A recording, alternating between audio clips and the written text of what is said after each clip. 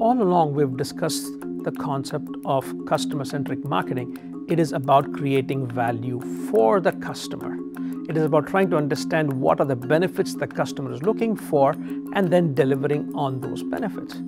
But one of the things we should not forget is that for us to be able to deliver benefits to the customers, we should also be sustainable, we should also be viable, we should also make sure that we are also making money in the process, right? So when we talk about customer-centric marketing, it is about kind of balancing the value equation. It's about making sure that you deliver value to the customer. At the same time, you should be asking yourself is, how do I create value from the customer, or how do I get value off the customer by delivering value to the customer? Now let's break it down again. When we talk about value to the customer, we've talked about the fact that the customer has different kind of needs, and fulfilling the needs of the customers with your product and service is going to deliver benefits that the customer is looking for. Now, of course, when the customer is getting those benefits, now the customer has to have a trade-off where they have to pay a particular price to get those benefits. So if you go back and try and take a look at the value of the customer equation, and that is usually referred to as value is equal to the benefits that the customer is looking for divided by the price that the customer has to pay to get that particular value. Now, of course, there are two ways by which a customer is going to try and increase their value. The most obvious one is by trying to lower your price. Right? Now, it is your job as the marketing person or as a salesperson to try and focus on the benefits to the customers. Now, why is it important? Because if you do not take care and you lower your price, you are not necessarily capturing the right value that you've delivered to the customer. So we should make sure that when we are delivering value for the customer, we should not lose track of how we should be creating value for ourselves.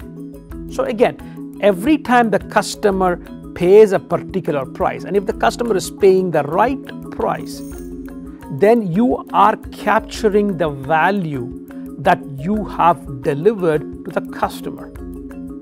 Now, of course, in order for that, when the customer, in order for them to pay for it, they have to get certain benefits. Every benefit that you deliver to the customer, be it by making sure that you have the right kind of product, by making sure that you have the right kind of service, or you're making it available at a convenience channel for the customer, or you spend a lot of money communicating to the customer, all of this is referred to as a cost to serve the customer. So while price is where the customer pays a particular price for the benefit, it also refers to where you can capture the value of the customer, because when the customer pays the right price, it has an impact on your profitability.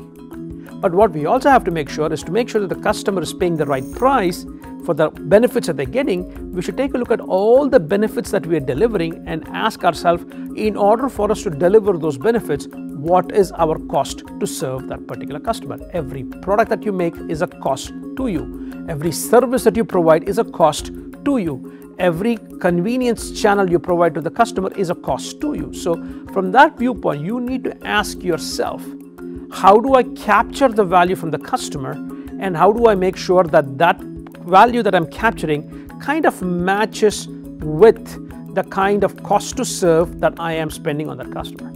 So when you take a look at the value of the customer, you will see that there are 4 quadrants, and the 4 quadrants would begin with low price, where the customer is not paying a high price, so you're not capturing very high value.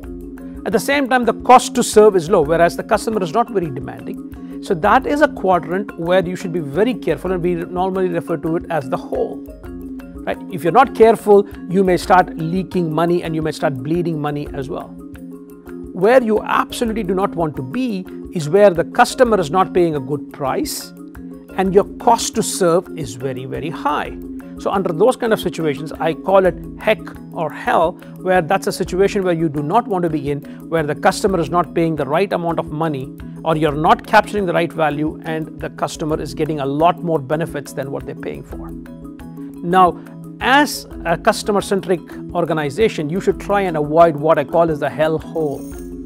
What we should be striving for is where the customer is paying the right price so that you're able to capture the value, and your cost to serve is also high, which means that the customer feels that you're working hard to fulfill the needs of their requirements, and consequently there's a good match between what the customer is paying for, how much effort you're spending on that customer, and that's the perfect match. This is what I call as a heaven. Now, some of you might be in a wonderful situation where your cost to serve is low, where you don't have to spend a lot of money to fulfill the needs of the customers, but the customer is willing to pay a premium. Typically, this happens when you're the first mover in the market, or when you're a monopoly, or when you're protected by intellectual property, so that there's not too many competitors, and when it's not too many competitors, you can actually charge a premium. And this is normally what I refer to as a honeymoon.